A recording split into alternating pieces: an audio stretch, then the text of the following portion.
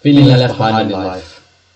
I recently watched a video by Hamza in which he details how, for the most part, as an entrepreneur, you're going to feel behind in life. You're going to feel inadequate. You're going to feel lesser. And this is mostly because of the education system. You haven't done necessarily well in school, so your perceived value, your self-perceived value, yourself. Self-perceived value in yourself. Your self-value, the way you view yourself. Your personal perceived value, PPV. Your PPV, your personal perceived value is going to be lower because you think that this number, this letter that you get for your grades is directly indicative of your intelligence. I made this mistake in GCSEs, thinking that I was actually smart because I got good grades. I wasn't. It was just a result of my hard work. I should have remembered the hard work ethic instead of the intelligence part, because it's just all tests. You just remember a bunch of shit and then you write down on a test. And you forget after, but you're smart, right? Everyone thinks you're smart, and it's everyone around you encourages you that you need to get certain grades in school so you can succeed in life. But the people that do get good grades in school, they end up working for the guys that had bad grades in school. The A students work for the C students, right? Because the C students have forced themselves to grind in real life. They have forced themselves to work for the company, provide value to the economy. And whilst they're busy doing that, you're busy studying for a test. It's quite interesting. Today my friend I was talking to my friends again. I dropped so long ago, more than a month ago. And they were telling me, they were telling me they're going to be looking for uni soon, and May is already the time where they're doing their finals, so they've completely finished college and they're going to be done. And my other friend going into college, and he's going to be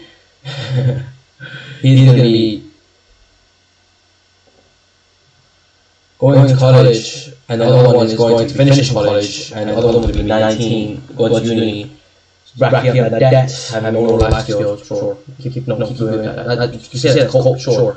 Everyone around has told him, yeah, that's the right thing to do. And even I feel, yeah, I should be doing that. Why am I not doing that? I feel left behind in life. This feeling of feeling left behind in life, of people superseding you, bro, you're gonna get used to this fucking feeling if you want to succeed in life, you want to live that unconventional life. And if you want to live that beautiful life where you're young, you have financial freedom, physical freedom in all aspects of life, you know? In all aspects. What's that today? Hang on, back. Listen, guys. You will be berated by the people around you if you take the unconventional path. You will be berated. You will be ostracized. You will be looked down upon. But until you reach that weird level of success where you got a bunch of money when everyone else is talking into working, you got a bunch of money doing whatever the fuck you want, you're on holiday in whatever desired country you want to be in. I want to be in Bali with my grandparents and my parents. That's a big goal of mine. It's not an aspiration, it's a goal of mine. Be in Bali on a beautiful resort with a beautiful girl, bunch of money in the bank account, fit as fuck, doing whatever the hell I want. Giving back to my parents. It's only then until you reach that level of success in which you can clearly say to yourself, yeah, I made it. Yeah, you won't feel behind anymore. Because Hamza, he's making so much money in this business, in the YouTube business. Of course he's going to feel left behind. Of course he's not going to feel left behind. Of course not.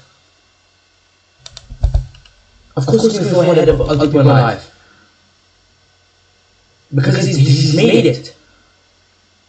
He's got that success. Only until then you think you'll get respect from other people around you, peers around you. But until then, you'll be continue to be disrespected, ostracized, looked down upon. Like I said before, made fun of. Your dreams is a joke, and the common joke in the group, in the friend group you're in. Your goals, your aspirations, your tasks, just jokes to them. And until you reach success, they're like, oh shit, he reached success, he made it. They'll get jealous. They'll give you a little hint of respect, but usually be followed up with envy, and jealousy, and hatred. thinking to themselves, oh, I can do it too. And then they try and then they quit. It's the same paradigm I see, but no one talks about Hamza. There are so many people that went to school with Hamza, University of Hamza, and now, after they've seen Hamza go viral on the internet, go immensely popular on the internet, make all that money on the internet, they try to like scramble themselves and they try to make themselves follow Hamza immediately. It's like immediate results thereafter. And then they quit and fail thereafter. Why? Because they quit. And then they failed. A prime example is this guy who went to University of Hamza and he saw Hamza succeed and he was like, oh yeah, anyone can make it. The biggest takeaway that I got from seeing Hamza succeed is the fact that anyone can make it. Then I saw him upload like 7 more videos and then he fucking didn't upload for the next month, for the next 2 months, for the next 3 months. He quit and he failed. He's not built for that success. He went back to the cushy job, whatever the fuck he was doing. Maybe starting a business, maybe being like a super proactive individual, sure. But for the most part, he quit. That's the type of guy that's judging you. It's like, anyone can make it, yeah. He looks like a bum. Compared to Hamza. He went to the same university as Hamza, images of Hamza, everything, proof of Hamza, club living of Hamza. And he looks like a bum, and he quit. After like 7 videos after. It's so... I'm not giving my message out to you guys coherently enough. So I'll try to rephrase myself. This individual that went to school with Hamza, with the University of Hamza, saw Hamza succeed. He saw it from the bottom to the top. He saw the journey and he saw the results thereafter from the journey. And in his jealousy, in his envy, in his hatred, he tried to copy him. He tried to emulate Hamza. But what did he end up doing? After trying so hard. He made 7 more videos, bad edited, horribly edited, he looked like a bum, he doesn't give you good advice. It's quite honestly, you can tell he's not a person of high stature. What did he end up doing? He ended up quitting. Because he tried. With YouTube, you don't try, you do. You just upload, you're ruthless with the shit. Constantly pushing out the algorithm. If people find your YouTube videos, you don't give a fuck. I'm definitely afraid that someone might find my YouTube videos. But on the other hand, I don't give a fuck. Because then just watch my videos. You send my info, I'll see your YouTube channel. I don't give a fuck. I don't care. And after this guy desperately tried, he got no results. And he went back to his cushy job, he went back to complacency. It's what I mentioned in my other video, the danger of having a job. And I think I talked about it pretty clearly, not necessarily clearly, but pretty in depth in that video. But that's what I mean, guys. The feeling of being left behind. The guys that will tell you that you're behind in life, the guys that will show you that you're behind in life, are the same guys that will quit at first chance. They quit when they don't get results. I'm not YouTube. I get like 1 to 7, almost 7, 10, like 100 views per video at most. It's my most popular video. I don't care. It's me playing with my fucking cat. I don't care, guys. I don't think you guys understand. I don't care. I'm just gonna keep uploading, I'm gonna keep making clips, I'm gonna go process, not invest. These two individuals that will tell you that, yeah, you're behind in life, yeah, I got a job, that will, society will push them up, and society will think, how do I say this? I don't know how to say this. The society will put on a pedestal and tell you, yes, this is success. Are the same individuals that will quit on their own shit, on the own shit that benefits them the most, their own YouTube channel, their own business. They will quit first chance that they get because they don't see immediate results. Process over everything, ladies and gentlemen. Process over everything, not events.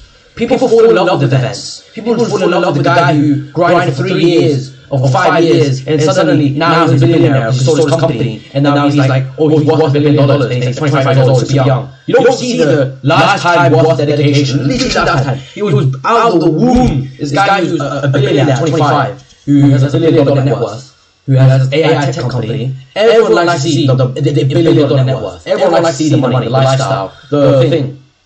the company, the CEO status. No one would like to see the fact that he had two physician parents that incredibly hard on him, that instilled a heavy belief of learning and growing and a love for science, a passion for science in him. Since he was like 5 years old, it's like 20 years in the making. You can say it's an industry maybe, sure. But you can also say that after 20 years old, even less time than that, I could do better than him. But instead, you judge purely in full love, purely with the process. Purely with the not the process.